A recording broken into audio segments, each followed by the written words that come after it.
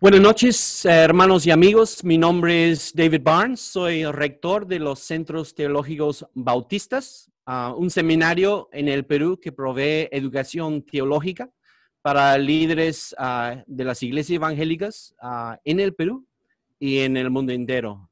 Conmigo está el doctor Jim Panayo, uno de nuestros profesores. Y esta noche tenemos un tiempo muy especial. Tenemos un tremendo privilegio de tener con nosotros al doctor Tomás Schreiner. Tomás Schreiner es profesor de interpretación del Nuevo Testamento y de teología bíblica en Southern Baptist Theological Seminary en los Estados Unidos, donde labora desde hace 23 años. Es uno de los comentaristas y teólogos más reconocidos en el mundo entero. Ha escrito numerosos comentarios del Nuevo Testamento, además de muchos otros libros sobre temas teológicos muy diversos, de gran importancia para la iglesia, que han sido una gran bendición para mi propia vida. Good evening, Dr. Schreiner. Thank you for agreeing to meet with us in this way and share some of your knowledge and your experience with us and with our students. Well, it's wonderful to be with you, David, and with the others via Zoom. I look forward to our conversation. Thank you very much, Tom. Jim and I are going to alternate with questions for you this evening, so I'll hand over to Jim for the first question tonight. Thank you, David. Dr. Schreiner, you've written a wide variety of books on a wide variety of topics throughout the years. Commentaries on Romans and Hebrews and 1st and 2nd Peter and Jude, and a New Testament theology, all the way to books on the law, spiritual gifts, baptism, and a host of other topics. Out of all these projects, which of them have been most rewarding for you and why? Yeah, that's a great question. Yeah, well, first of all, I just want to say it's been such a privilege to have the time to write.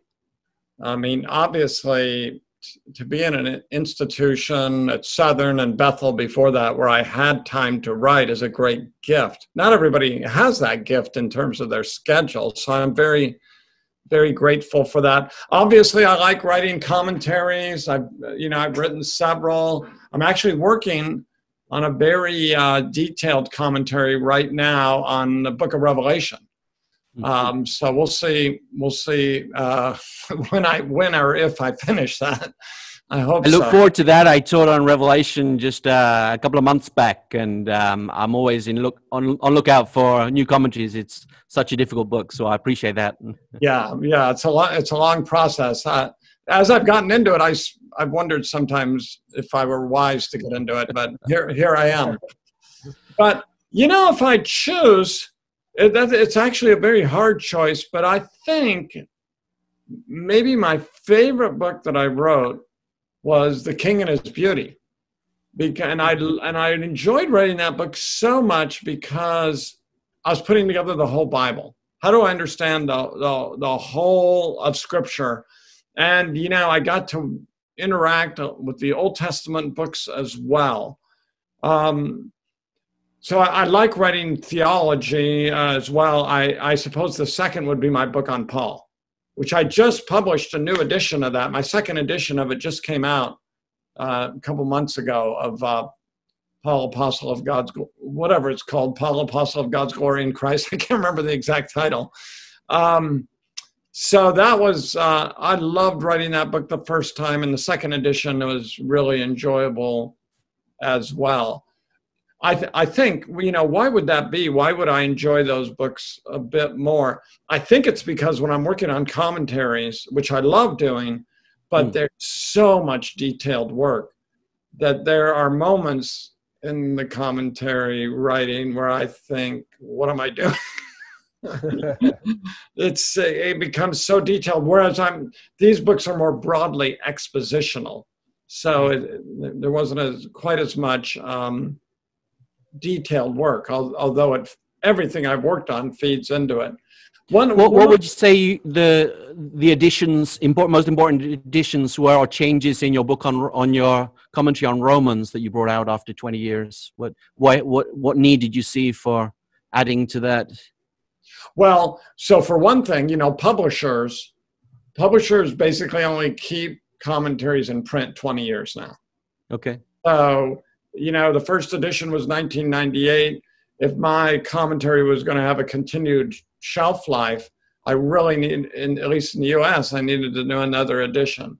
Secondly, I could, 20 years later, and now I don't remember exactly because it's been a little bit since I worked on Romans, but there were I believe around 20 major commentaries published since mine, amazingly enough. So, and then articles and monographs keeping up on the research.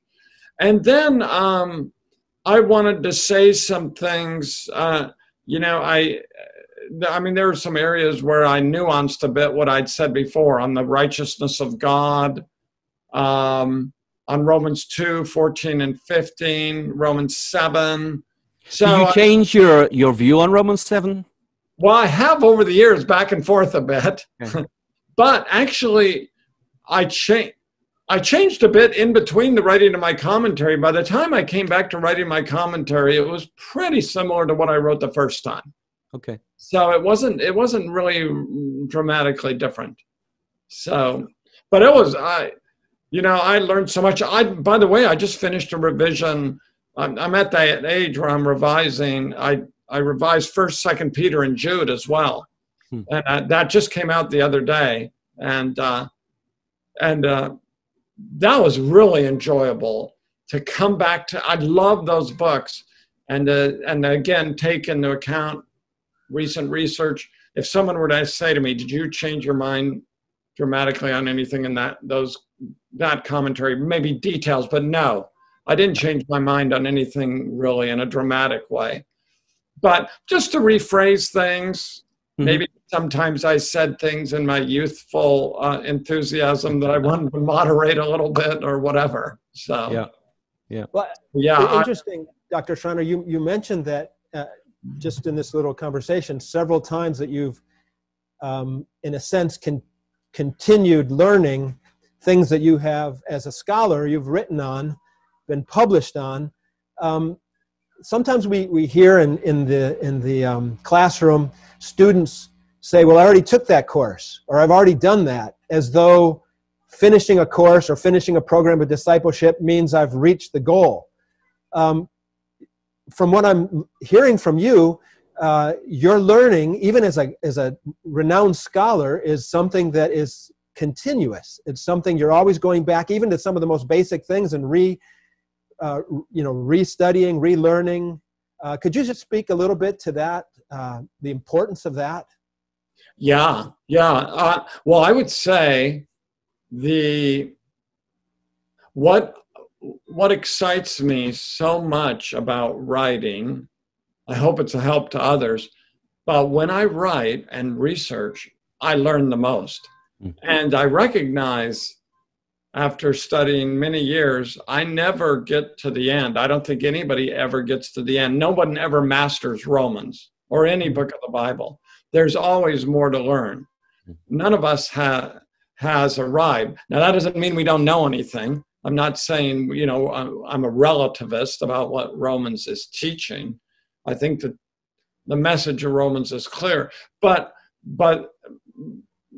there's always more riches in God's word. There's more light in God's word, and situations change, right? One example I think of in 1 Peter 3, the admonition to the wives to submit to their husbands, I considered more in this second edition the issue of how does that apply to abuse? I didn't cover that at all in my first edition in 2003, or what I think is the first edition.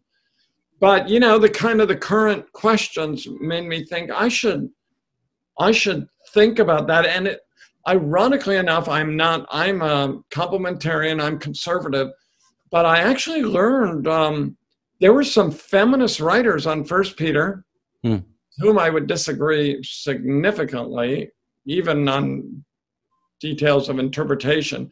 But I learned some things reading them that were helpful, put into a complementarian framework. So new situations as well help us to look at texts in a fresh way. Mm-hmm. Sure. Great point. That's great.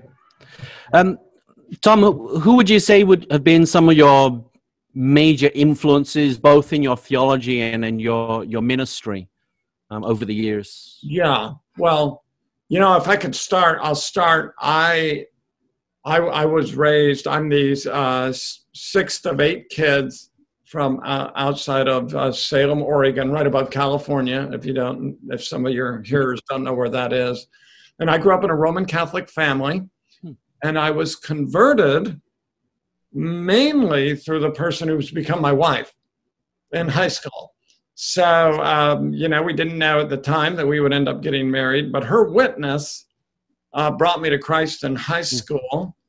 And then, he's not well known. He's with the Lord now, but my youth pastor had a massive influence on me at the beginning. From the beginning, I had lots of questions. That's just the way God made me. And he was an incredible resource for me. So then I went off to seminary. I went to Western Seminary in Portland, Oregon. And of course, my teachers there shaped and formed me in profound ways. Everybody's different. Seminary for me was like a 4-year retreat. I absolutely, that's the way I'm wired again. I absolutely loved it. I learned so much virtually in every class.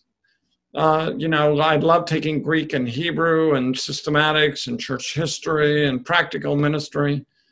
It was amazing. So since then, I've taught, just to give you a little history, I taught 3 years at a Pacific University in Southern California. Then I taught 11 years at Bethel Seminary in St. Paul, Minnesota. And now I'm in I think it's my 24th year at Southern. So scholars who have influenced me, Don Carson has had a big influence on me over the years. Don's writings are theologically faithful. He's attuned to biblical theology. So right from the beginning, I was reading Don. J.I. Packer. I read a lot of Packer over the years. I've read a lot of John Frame. I love John Frame, and his theological work has helped me. But probably, the biggest influence on me, I would have to say, for when we were in Minnesota for 11 years, my pastor was John Piper. Okay. And, so when we went there in 1986, John was not nationally known. I'd read some of his scholarly books, but I actually said to my wife, "Hey, I've heard of this guy named John Piper." And I said, "He's a scholar." He had his PhD in New Testament from Munich. I said, "But I don't know if he's a good preacher." I said, scholars aren't always good preachers. So as I said, he wasn't, now he's well known on the internet, but, there was no internet then. And I had no idea. But the minute we heard him, we recognized, no, the Lord's gifted him to preach. And so John, obviously we're separated by distance, but John remains a good friend, and his love for God's word, his passion for God's glory. We're very different personalities, but he had a profound influence on me. So I'm so grateful for him. Yeah, he's another one who's had a huge impact on the church here in Peru, and on our lives as well. I was talking to Jim the other day, and on his life, on my life as well. There's God's really raised up some men who are having a huge impact on the church for good. So that's great. Jim, another question you have there? This is a little more specific, this question, but you've stated that you hold to progressive covenantalism. Could you just briefly explain what that means and how it differs from other theological systems like covenant theology, dispensationalism? Most of our students probably have heard of dispensationalism. Maybe they've heard of covenant theology. I'm not sure they've heard of progressive covenantalism. Yeah. Well, I think it's helpful if we think of dispensationalism and covenant theology first, and then obviously we could talk about those for a really long time, couldn't we? But I think what is the mark of dispensationalism, the fundamental mark? And I would argue the fundamental mark is the distinction, a pretty sharp distinction between Israel and the church. So that's what marks dispensational theology. And I was actually trained by dispensationalists. I mean, Western Seminary, when I was in Western Seminary, and they were great and godly and wonderful teachers, but Western Seminary in the 1970s was basically a baby Dallas seminary. All the professors, virtually all the professors had graduated from Dallas. So you have that sharp distinction between Israel and the church. So, you've got and typically you've got a pre-trib rapture, a special place for Israel in the millennium, and maybe for some people a special place for Israel even in eternity. And one way that plays out theologically is the land promises given to Israel are going to be fulfilled in a literal way for dispensationalists. So then over against that covenant theology, I mean, covenant theology would see more continuity theologically between Israel and the church. It would argue that the church is fulfills the promises given to Israel. It would emphasize, right, one people of God. Of course, with covenant theology, you begin with a covenant of works in the garden. Most dispensationalists don't see a covenant of works, although they can. I mean, it gets a little mixed up. But so in covenant theology, at least for the sake of this answer, I think in classical covenant theology, you see typically an emphasis on infant baptism. You see an emphasis on infant baptism because the covenant structure between the Old Testament and the New Testament is the same. So just as circumcision was applied at infancy for the children of the people of God, so should baptism be applied in a similar way. I think that is their best argument, by the way, that argument from the covenant, the argument from circumcision. And then the other place it kind of shows up is in terms of the law. So, the 10 Commandments, just to cut to the chase, the 10 Commandments represent God's moral will, and what we have is a kind of a pretty sharp distinction between the moral law, the civil law, and the ceremonial law. And typically in covenant theology, the civil and ceremonial law no longer apply, but the moral law does. So where does progressive covenantalism come in? I think not all progressive covenantalists agree with what I'm about to say. But one thing I want to say is, look, this is a friendly family discussion. We're trying to put the whole Bible together. That's not easy. We recognize we've got faithful people who are dispensationalists, covenant theology, who love the Lord, who love his word. We would expect when we're putting the whole Bible together that we're going to have some differences on where we cut the cake. But then I'd say, I think progressive covenantalism is pretty close to covenant theology with just a few adjustments. I mean, which system is it closer to? I think it's closer to covenant theology, but it just makes a couple adjustments. So, for example, I believe in a covenant of works.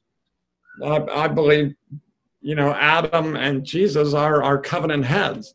Romans 5, Jesus fulfills as the last Adam. He fulfills what Adam didn't, because he was completely obedient to God. But so So over against dispensationalism as a progressive covenantalist, I see the Church of Jesus Christ as the restored Israel, the fulfillment of the promises made to Israel. Jews and Gentiles together are in the Church of Jesus Christ, fulfill the promises made to Israel. Now, I mean, at least for me, that doesn't mean there's no future salvation for ethnic Israel. I see a promise of future salvation for Israel in Romans chapter 11, which I take to be an end-time salvation of Israel. But here's where I differ from dispensationalists. They'll say there's going to be that end-time salvation, then you're going to go into a premillennial scheme, and Israel's going to be the center of the nations. And I think that passage is talking about only the salvation of the Jews, and the Jews who are saved become part of the Church of Jesus Christ. They're not a separate entity, whatever you do with the millennium, in the millennium or in eternity. So my big difference from dispensationalists is their sharp distinction between Israel and the church is one I don't hold. My big difference from covenant theologian comes out in when we talk about baptism. Mm-hmm. You know, how do we relate the covenant made with Abraham, the circumcision that's established there, to the Church of Jesus Christ? And I would say, I mean, covenant theologians, in part, they'd agree with what I'd say, but we have to recognize that Israel was a theocracy. It's a church and a state together. But the Church of Jesus Christ is not a theocracy. That is, we're not a state. Mm-hmm. You know, Israel was a political entity as the people of God. But the church consists of people from every tribe, tongue, people, and nation. You know, the United States is not God's special nation, or Peru, right? Or Brazil, or whatever country you want to mention. There are Christians in every nation now. So it made sense that the covenantal right was applied to children, because you weren't just entering the people of God spiritually, you were entering it politically. You were a member of that covenant, that theocratic covenant community. But our covenant community, that is the Church of Jesus Christ, you don't enter it by birth, but by faith in Jesus Christ. So we don't apply the covenant sign until there's covenant faith. So there's no remnant within a larger group of people, as there was in the Old Testament. That's right. And so my understanding of the new covenant differs. You know, that in some ways, I think some covenant theologians don't really understand the newness of the new covenant. Mm. Basically, the new covenant becomes like the old covenant, that you have both believers and unbelievers together in the covenant. But so, you know, every once in a while we have a student who's a Baptist who becomes a Presbyterian. I mean, God bless them. I think they're wrong. But I say to them every time, how does that fit with the new covenant? Your view? Because God writes his law, Jeremiah 31, on every member of the new covenant's heart. And so you're saying now that's not true, because unless you're arguing for baptismal regeneration, which thankfully most of them don't. So now you have covenant, so-called covenant children who don't have covenant faith. Mm-hmm. I think that's a clear violation of the new covenant, a misunderstanding of the new covenant. So it's interesting, you know, in that regard, covenant theologians become a little bit like dispensationalists with the land, right? They revert to the Old Testament. Dispensationalists revert to the Old Testament when it comes to the land, because I think that land promise is fulfilled in Christ, finally in the new heavens and new earth. But dispensationalists, they say the Old Testament controls basically how we understand the land promise. Covenant theologians, when it comes to baptism, say circumcision controls how we understand the fulfillment of the promise. And I think that's a mistake. I think they actually make the same mistake, but just in different areas. Do you think some of the confusion is because they talk about the covenant of grace in singular rather than seeing a development, a progression within the covenants, so they don't see what's new about the new covenant, and we're basically pretty much the same as Abraham? Yes, exactly. I think that's exactly it. David, they don't see the progression in the covenants. They make the mistake of thinking the Abrahamic covenant is exactly the same as the new covenant. The new covenant fulfills the covenant with Abraham and the covenant with Moses, but there is a progression. Hence the name, right? Progressive covenantalism. Then the other thing I just mentioned briefly is, where does this show up? I'm not a Sabbatarian. I mean, I have great respect for Sabbatarians, but so it shows up in the law. You know, typically covenant theologians will say all 10 commandments are authoritative as they were in the Old Covenant. But I would argue that that Mosaic covenant, what does the New Testament teach? The Mosaic covenant has passed away. We're not under that covenant anymore. And the sign of the covenant was the Sabbath. And then the Sabbath is on Saturday. So Christians, and the Sabbath, so if we look at it redemptive historically, the Sabbath is fulfilled first in Christ. Come to me, all you are weary and heavy laden, Jesus says, and I will give you rest. The Sabbath typologically points to Jesus. And that Sabbath rest, Hebrews chapter 4, is fulfilled finally in the new creation, where we rest from our works and we enter God's heavenly rest. And I think Paul says, look, the Sabbath is a shadow. Colossians 2, verse 16, the substance belongs to Christ. You know, that word is the very same word Paul uses of Old Testament sacrifices. Not Paul, Hebrews chapter 10, verse 1. Old Testament sacrifices are a skia. They're a shadow. The very same word Paul uses in Colossians about the Sabbath. So the Sabbath points to something. So, you know, what does Paul say in Romans 14? He says, look, different opinions on the Sabbath, fine. But I even think that is interesting theologically because, and I want to say a little bit more about this, he wouldn't say that about adultery, right? He wouldn't say, some of you think adultery is wrong, some of you think it's okay, let everyone be fully convinced in their own mind. But that's what he says about days, which I think he clearly has the Sabbath in mind. So I think Paul says, yeah, you can hold whatever view you want, but even saying that shows he's not a Sabbatarian. So how do you understand Sunday, first day of the week, and a day of rest now? Yes. So I would say Sunday is not the Sabbath. Sunday, we have hints of this in the New Testament. Sunday is the Lord's Day. Christians gathered on the Lord's Day to worship. And I think that ought to be a priority for believers. I do think, however, you think of what it was like in the early Roman Empire. The Christians on Sunday, they worked. It's a blessing not to work. I don't work on Sundays.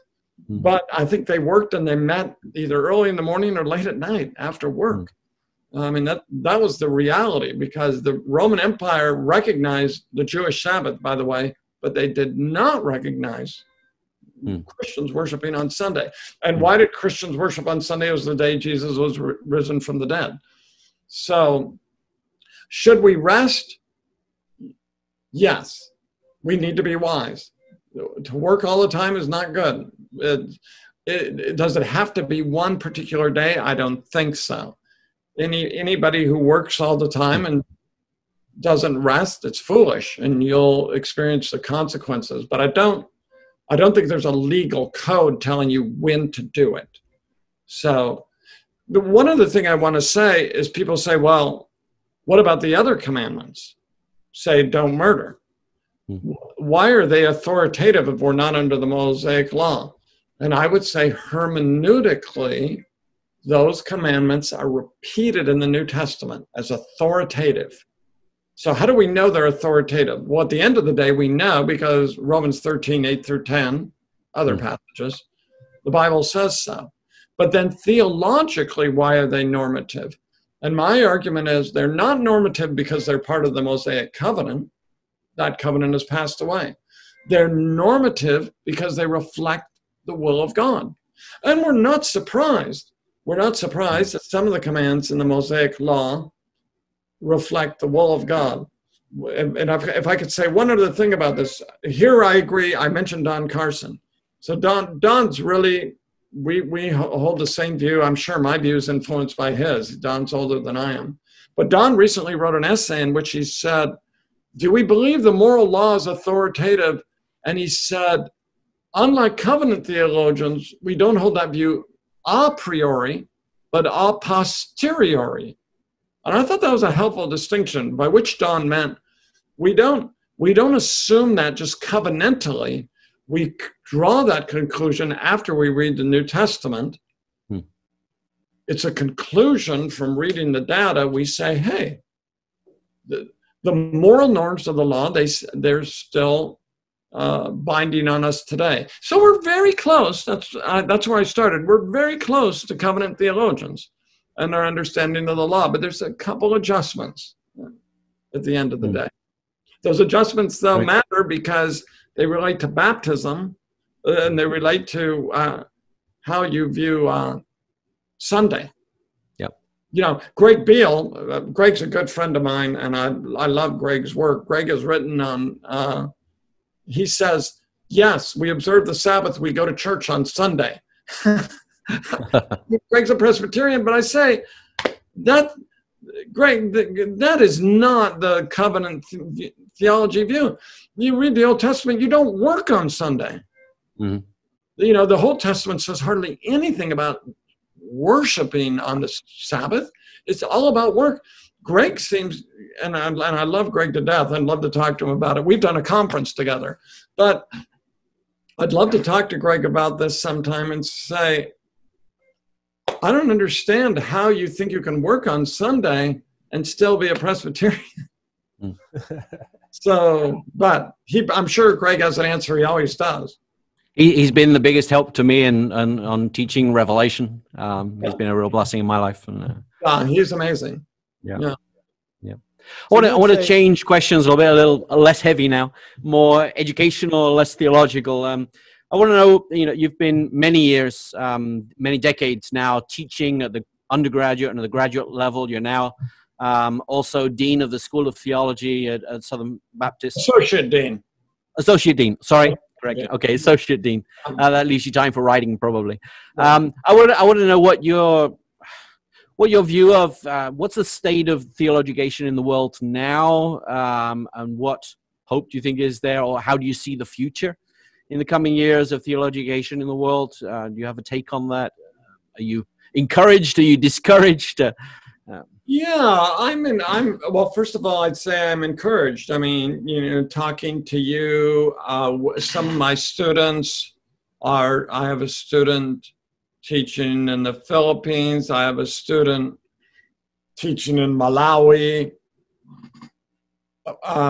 Students in other countries, some I can't even name, but I'm really encouraged. I think there is worldwide good teachers who love God's word, who are theologically faithful, who care about truth, who are teaching theologically.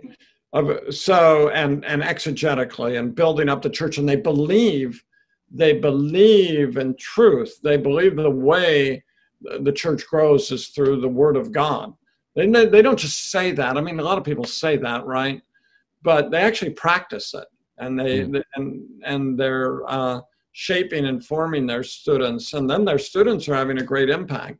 So that's really encouraging. I mean, there's a big change going on in the United States, probably where you are too. And that is the biggest change is online. Yep. That is a big and dramatic change. I think it's second best, but it's better than nothing. And you can do some things online you can't do other ways. I still believe always life on life. Incarnational ministry is the best. I mean, we're a very large school, but I have I have close relationships with my doctoral students, especially because we have a residential program. So, you know, for example, we have lunch together, you know, 6 to 8 times a year, all of us together. And then I meet with them individually. But if it's online, you can't do that, right?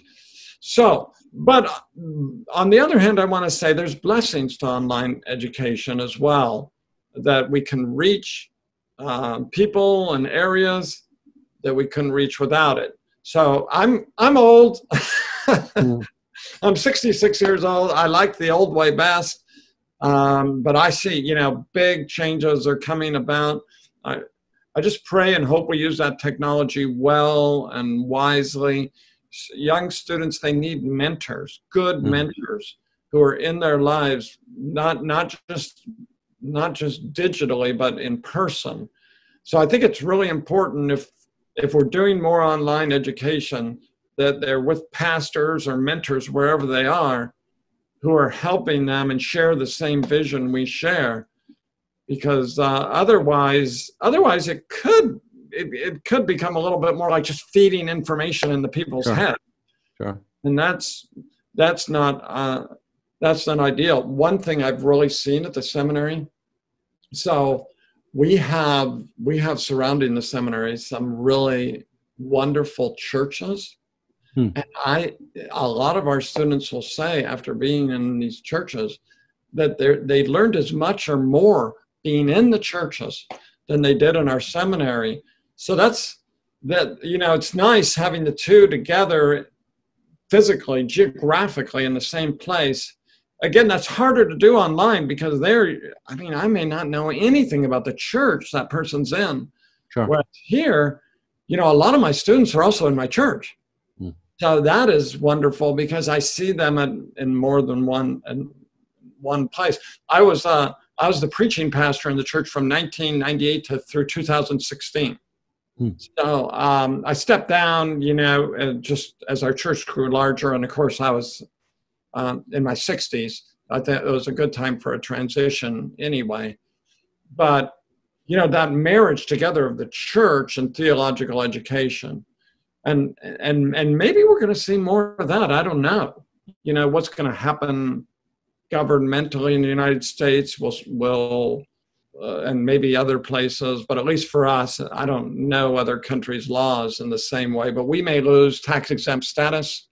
Yep. Our big schools, who knows what's coming. Then if that happens, at least in the United States, I could see schools becoming much more church-based. And that could be a good thing. The only disadvantage is, I've really seen this over years, for people to know their field well, you need some experts. You know, in church history and theology, Old and New Testaments. It's helpful to have some people who are up on what's happening in scholarship, and most churches just can't afford that. Yep. So, yeah. Well, springboarding off what the comments you just made, going to jump down a little bit, take advantage of your comments on this subject. Throughout your ministry, you've been very, very close to the local church. And as mentioned, for 18 years, you were a preaching pastor, and now you're one of the elders of your church. So how important is it that pastors be scholars and that scholars function like pastors? That is, that they're involved in the local church, they're involved in the day-to-day ministry with people. How important is that? Yeah, I think Jim, that's absolutely vital. So if you're a scholar, I mean, some people are very technical scholars, right? They work on text criticism. So, you know, I think that's important. The fruit of that's not going to be evident to most people, but it will filter down, and that's great. But that scholar must be careful not to isolate himself. So he must, at the same time, it is very important that they are involved in the church, and not just in their study all the time. because for their own spiritual life, for one thing. I think that's very important. I do want to say that that's been one of my great joys of teaching at Southern. Our faculty has a great emphasis on being involved in the local church, and a number of our professors are also pastors. Some of them full-time, some of them part-time. And even if they're not pastors, they're very involved in the church. So if those who are in the academic arena, it's crucial to be involved in the church. And as you said, I mean, I haven't been on staff now for 4 years, but I'm still an elder. And still, you know, when I'm in town, well, now I'm in town all the time. I teach Sunday school, but now with COVID, I'm not teaching Sunday school because we don't have it. So, so hopefully we'll get back to those things. Now, in terms of should pastors be scholars? Well, yes, no, and yes. I mean, no, pastors don't have to have a PhD, right? Pastors don't have to know all the details of scholarship, but pastors need to be learning. Pastors need to study hard and know God's word and learn from the fruit of scholarship. And some pastors, you know, John Piper has a PhD. Mark Dever has a PhD. I take it your listeners would know who Mark is. Yeah, do you need a PhD to be a good pastor? Absolutely not. Absolutely not. You don't need one. You don't have to have one. Sometimes we get students who they say to me, I need a PhD to be a pastor. And I always say, no, you don't. You can profit from a PhD. It can help you in your ministry, but you don't have to have one. And then maybe that's part of our culture. But the other side I want to say is we need pastors who study. We need pastors who know God's word. We don't need pastors who just go into the pulpit and wing it, and they haven't prepared, and they just say, oh, the Holy Spirit's going to bring to mind what's helpful. I mean, the Holy Spirit can do that, but don't rely on him to do that regularly, because the Holy Spirit blesses hard work. And so, you know, we live in a complicated and complex world. And you know, as I'm 66, I'm an impatient person. And so I've learned over and over again, I'm still learning. God's not in a hurry. I've always been in a hurry. And God's not in a hurry in the sense that we need to digest things. We need to learn things. When I went to seminary when I was 26 years old, I did not want to go because I wanted to be a pastor right away, and I thought seminary was a waste of time. And I said, I just want to go do ministry. And I actually believed, I was so young and arrogant, I actually believed the seminary professors were probably not very devoted to God, because I thought to myself, what are they doing teaching in the seminary instead of ministering in the real world? I guess God has a sense of humor because that's what I'm doing now, right? But I started learning right away, wait a minute, these professors, they are more godly than I am, and they know far more than I do. Their experience and their wisdom, I need that, and I need to, instead of just spouting off, I need to study these things. Now, you know, pastors' lives are complex. There's a lot going on. We do the best we can in the time we have. None of us does everything perfectly. I mean, I was pastoring and teaching, and I had four kids, you know, and married, and so life's complicated. And you know, when I came on as pastor, I said to the church, I will prepare my sermons 1 day a week, and I said I'll do the best I can in 1 day. But obviously, if I had more time, I could have done better. So we recognize we do the best we can in the time because we've got to minister to our families, our wives, all the different communities. But we ought not to forsake studying. Studying is very important. Excellent. Okay, great. Appreciate that. I want to get theological again a little bit.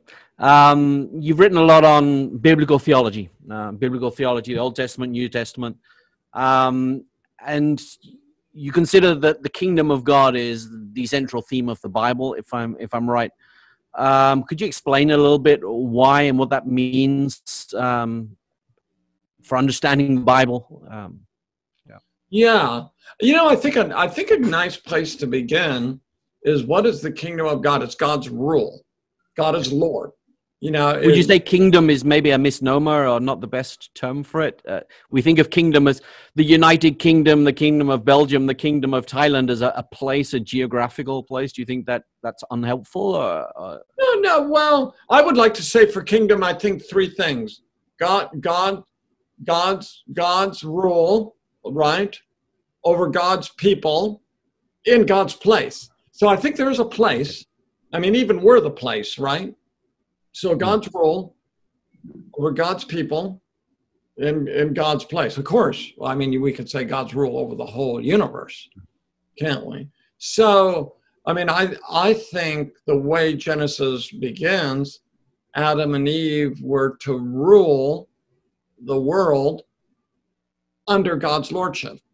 They were commissioned to be God's vice regents, by which I mean they were to exercise dominion. They were to cultivate the world for the glory of God, and they failed in that, didn't they? They didn't trust God and obey Him. So you can say the story of the Bible, in a sense, I mean, God, in one sense, God's sovereignty always reigns, He always rules over all. But in one sense, the story of the Bible is God's reclamation project, by which He reasserts His lordship over the world through the last Adam, Jesus Christ. Jesus succeeds where Adam fails. Jesus is the obedient king. And I think that's very interesting in the covenants, right? I mean, the covenants, in the Mosaic covenant, blessing comes to the one who obeys. And when God makes a covenant with David, He says, as long as your sons are obeying, I'm going to bless the king. But if they disobey, I'll discipline them. Still, I will not withdraw my covenant with David. The dynasty will last forever. But there's only one king who ends up being obedient, fully obedient, and that's Jesus. So the fulfillment of the covenants finally comes through an obedient covenant partner. And of course, we get into the blessing of that when we're united to our King by faith. So that, I mean, I'm going all over the place, but the Church of Jesus Christ, we're the place where God is ruling. We're God's kingdom and priests now. Israel in the Old Testament, right? They were God's kingdom, God's priests. But now we're God's kingdom and God's priests. God exercises His rule in the world. He mediates blessing in the world as kingdom and priest through us. And that will be consummated at the second coming. There's a lot more I could say. I don't know if you want to follow up. I just want to see how that relates to the dispensational idea of a millennial reign. They see that quite central. 1,000 years, Jesus Christ literally on the earth reigning. How does that fit or not fit into biblical theology of the kingdom of God? Yeah, and of course we talked about this before, didn't we? The dispensational view, David, is that you'll have 1,000 years where Jesus is reigning from Jerusalem, and the Jewish people are sort of at the center of that rule. I disagree with that. I don't think it fits with, Revelation 20 says nothing about that. Absolutely nothing. Absolutely nothing about Israel. But then, you have postmillennialists. I'm not convinced of postmillennialism. I always say to my classes, I wish postmillennialism would. I mean, that'd be the greatest of all, and I'd love postmillennialism as an idea. But nice to be an optimist. Exactly.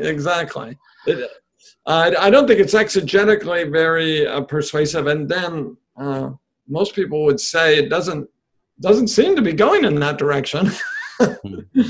But then there's historic premillennialism and amillennialism. Historic premillennialism believes there'll be a Christ reigning on earth with his saints, either for 1,000 years, or maybe that number's symbolic, or for a significant period of time.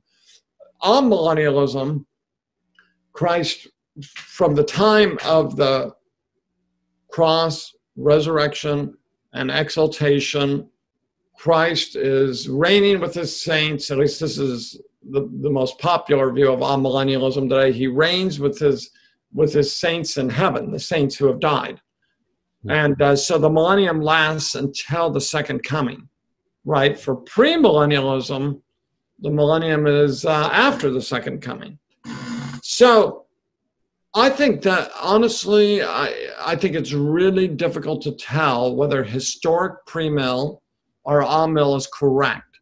You know, those go back to the early church. You can see that Papias, Irenaeus, and Justin Martyr, they were clearly all historic. They weren't dispensationalists, but they were clearly historic premillennialists. But then you had others who were very early on millennialists. And I always say to my students, you know, the debates have lasted, a really long time, because Eusebius and Eusebius talking about the millennium, and Eusebius is amillennial. Eusebius says about Papias, he says he didn't have a very high opinion of him. Yeah, he says he's obviously not an intelligent person. He's actually pretty dumb, because he took these prophecies literally. So, you know, I always say, yeah, these millennial debates are thousands of years old. So I think really good arguments can be made in favor of historic, premill, and amill. And I've gone back and forth. I slightly, tentatively, hesitantly, uncertainly inclined towards amillennialism. But I think Revelation 20 gives me pause, but everything else I read in the Bible makes me think amill, everything else. So I just think, well, Revelation 20 is an apocalyptic passage. I think all millennialists can have a good explanation of that passage that fits. So, but I feel a tension there. There are some features in that text that make me wonder. So, very interesting. I agree with you. Before we tentatively get any deeper into this, want to switch gears just a little bit. I appreciate that explanation. It was really helpful. You've written 2 books on Perseverance of the Saints. One you co-wrote with Ardell Kennedy, and then about, I think, 9 or 10 years later, was it you wrote sort of a follow-up? I think it was based on some of the responses that you received. Is that correct? That's correct. The first book? That's correct. And then you also submitted authored one of the chapters in the book on the role of works in the final judgment. So what about this subject is so urgent? What motivated you to write so extensively on the subject, and how do you see its importance in the church today? Yeah, that subject is near and dear to my heart. Ardell Kennedy, when I was at Bethel Seminary, Ardell Kennedy taught at Northwestern, and we had many long walks. We would take these long walks and talk about these passages, and such fascinating times. I learned a lot from Ardell. But I think the motivation there, I mean, obviously it's exegetical, but my concern was a kind of easy believism that I saw in many evangelical circles. So, right, I told you I came from Catholicism, and in Catholicism, right, when you're baptized, you're a Christian, supposedly. Allegedly. Obviously, I don't believe that at infancy. But then I began to see in some evangelical circles, it can be quite popular, if you've made a decision, if you've gone forward, if you've prayed a prayer, in a way, it can be as sacramental as a Roman Catholic view. That people would say, well, I prayed a prayer, I made a decision, I went forward, I'm saved. And my concern is, clearly, we're not saved on the basis of works.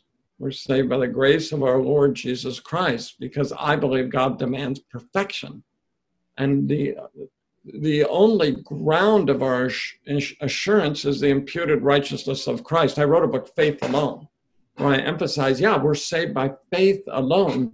And our faith, it isn't faith that ultimately saves us, but it's faith in Christ. It's God who saves us, and it's the righteousness of Christ that is our assurance on the day of death. I always tell the story of J. Gresham Machen, the founder of Westminster Seminary in 1929 and the founder of the Orthodox Presbyterian Church. When Machen was dying in North Dakota, or maybe it was South Dakota, but in his 50s, he was laying there dying, and he said, "Thank God for the active obedience of Christ. No hope without it." By which he meant, thank God that my righteousness isn't dependent ultimately on my works. Thank God that my righteousness is dependent on what Jesus Christ has done for me. Yes, yes, yes, yes, to all of that. That is vital, vital.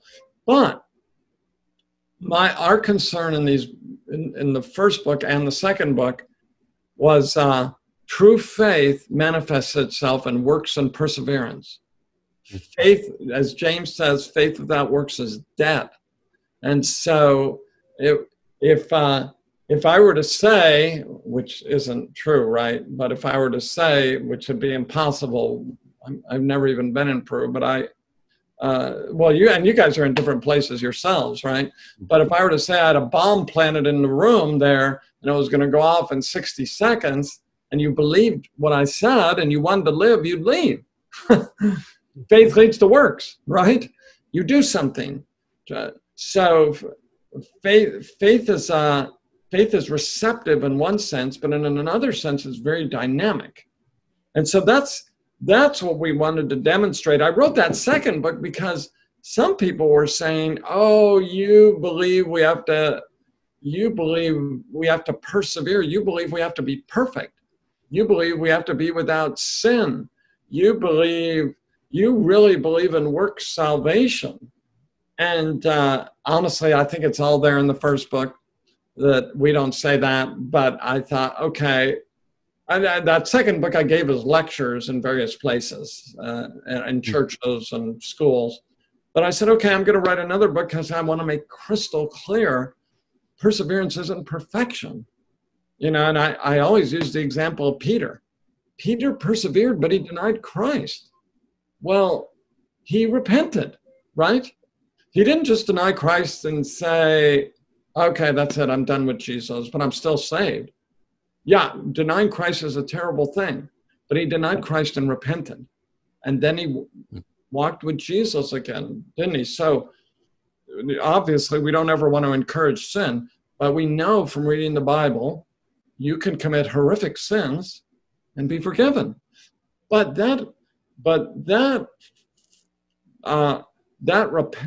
such forgiveness is predicated on real repentance, not just saying, well, I guess I'll go commit adultery tonight and then I'll ask to be forgiven. And as if it's some kind of contractual matter. And then you just keep living with this other woman or whatever and say, well, I'm saved.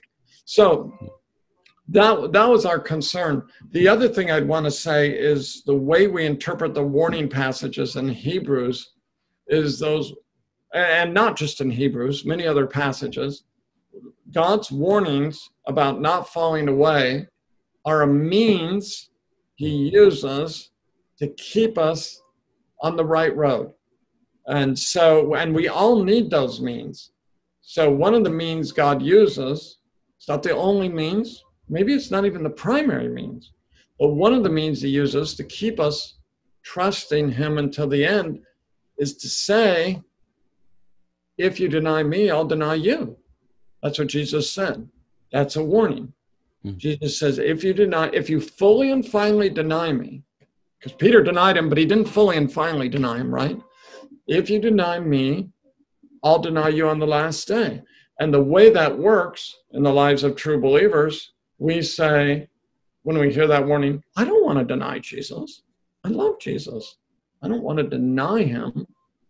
I embrace him. And Lord, give me courage and give me strength to confess Jesus before others.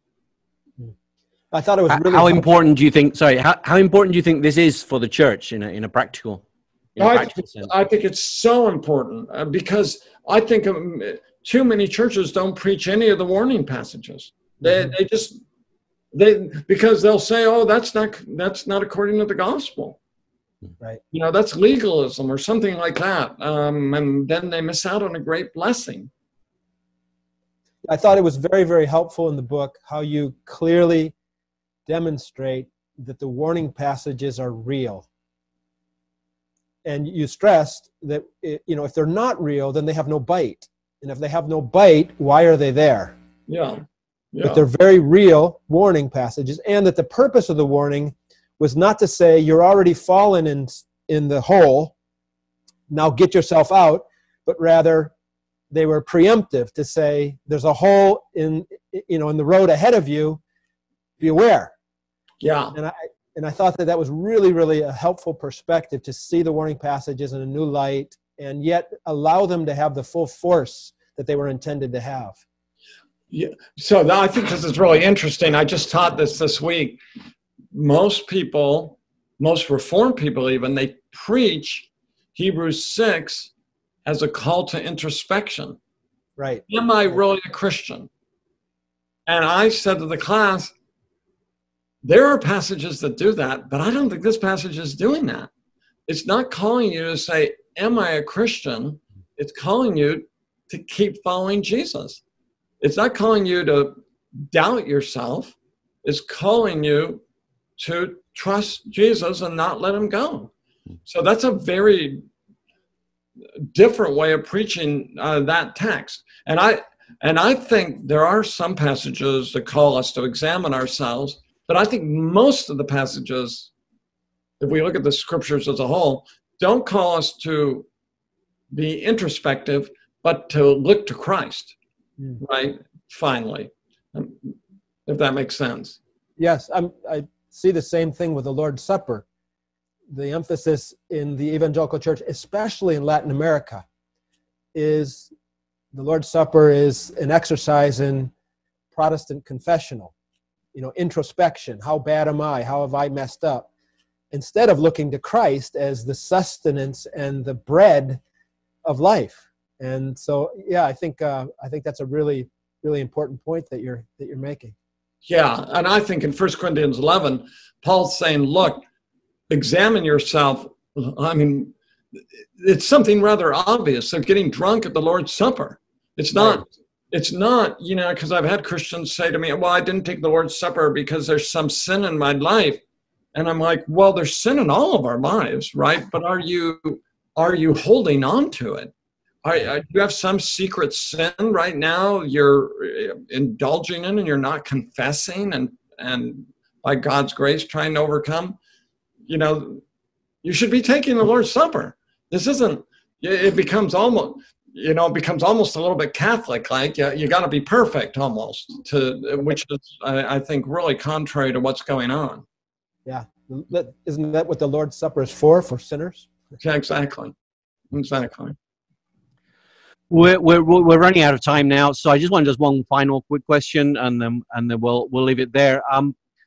What advice would you have for a young person, specifically maybe in Latin America, who wants to grow theologically and grow in godliness, but doesn't have access to a formal seminary education? What steps could they take, or should they be taking to grow in their knowledge of God and their obedience to Him? What would you suggest? If I could just add one thing, not only doesn't have a formal education, that they lack the resources, the library, the healthy churches, some of the resources that we in North America really take for granted. Yeah, that's a good question. You probably could answer that better than I could. But the first thing I'd say, but it's not available to everyone, the most important thing for anybody is to be involved, hopefully in a good church. You know, being vitally involved in your local church, that's just fundamental. Now, I mean, I know even in the United States, not every community doesn't have a good church. That's, by a good church, I mean a church that is preaching expositionally through Scripture and has good theology. Yeah, so, and if you don't have that, now if you have really limited resources, I'm just trying to think really practically. I mean, I would try to get something like the ESV Study Bible. I mean, if you can't afford very much, there are a lot of riches in that ESV Study Bible. I mean, if you could only have one book, maybe, you know, because you have the Bible and then you have the study notes.